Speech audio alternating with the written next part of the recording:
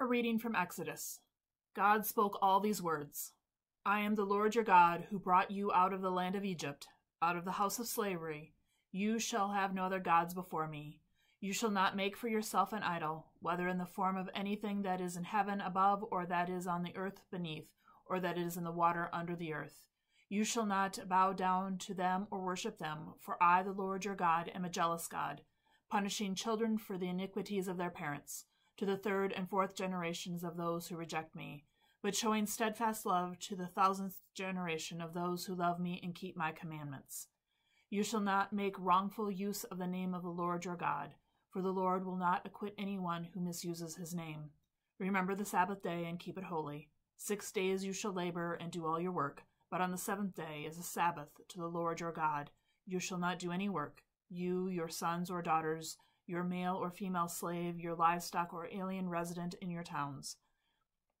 For in the 6 days the Lord made heaven and earth, the sea and all that is in them, but rested on the 7th day. Therefore the Lord blessed the Sabbath day and consecrated it. Honor your father and your mother, so that your days may be long in the land that the Lord your God is giving you. You shall not murder. You shall not commit adultery. You shall not steal. You shall not bear false witness against your neighbor. You shall not covet your neighbor's house. You shall not covet your neighbor's wife, or male or female slave, or ox or donkey, or anything that belongs to your neighbor. A reading from Psalm 19. The heavens declare the glory of God, and the sky proclaims its maker's handiwork. One day tells its tale to another, and one night imparts knowledge to another. Although they have no words or language, and their voices are not heard, their sound has gone out into all the lands, and their message to the ends of the world, where God has pitched a tent for the sun. It comes forth like a bridegroom out of his chamber. It rejoices like a champion to run its course. It goes forth from the uttermost edge of the heavens and runs around to the end of it again. Nothing is hidden from its burning heat. The teaching of the Lord is perfect and revives the soul. The testimony of the Lord is sure and gives wisdom to the simple.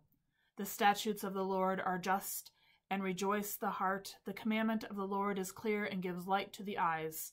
The fear of the Lord is clean and endures forever. The judgment of the Lord are true and righteous altogether. More to be desired are they than gold, more than much fine gold, sweeter far than honey in the comb. By them also is your servant enlightened, and in keeping with them there is great reward. Who can detect one's own offenses? Cleanse me from all my secret faults. Above all, keep your servant from the presumptuous sin. Let them not get dominion over me. Then I shall be whole and sound and innocent of great offense. Let the words of my mouth and the meditation of my heart be acceptable in your sight, O Lord, my strength and my Redeemer. A reading from 1 Corinthians. The message about the cross is foolishness to those who are perishing, but to those of us who are being saved it is a power of God. For it is written, I will destroy the wisdom of the wise, and the discernment of the discerning I will thwart. Where is the one who is wise? Where is the scribe?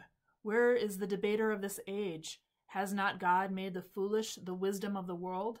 For since in the wisdom of God the world did not know God through wisdom, God decided, through the foolishness of our proclamation, to save those who believe. For Jews demand signs and Greeks desire wisdom, but we proclaim Christ crucified, a stumbling block to the Jews and the foolishness to the Gentiles. But to those who are called, both Jews and Greeks, Christ, the power of God and the wisdom of God. For God's foolishness is wiser than human wisdom, and God's weakness is stronger than human strength. A reading from the Gospel of John, the 2nd chapter. The Passover of the Jews was near, and Jesus went up to Jerusalem. In the temple he found people selling cattle and sheep and doves and all the money changers seated at their tables. Making a whip of cords, he drove them all out of the temple, both the sheep and the cattle. He also poured out the coins of the money changers and overturned their tables. He told those who were selling the doves, Take these things out of here. Stop making my Father's house a marketplace. His disciples remembered that it was written, Zeal for your house will consume me. The Jews then said to him, What sign can you show for us doing this?" Jesus answered them, "Destroy this temple, and in 3 days I will raise it up." The Jews then said, "This temple has been under construction for 46 years, and you will raise it up in 3 days?" But he was speaking of the temple of his body. And after he was raised from the dead, his disciples remembered that he had said this, and they believed the scripture and the word that Jesus had spoken.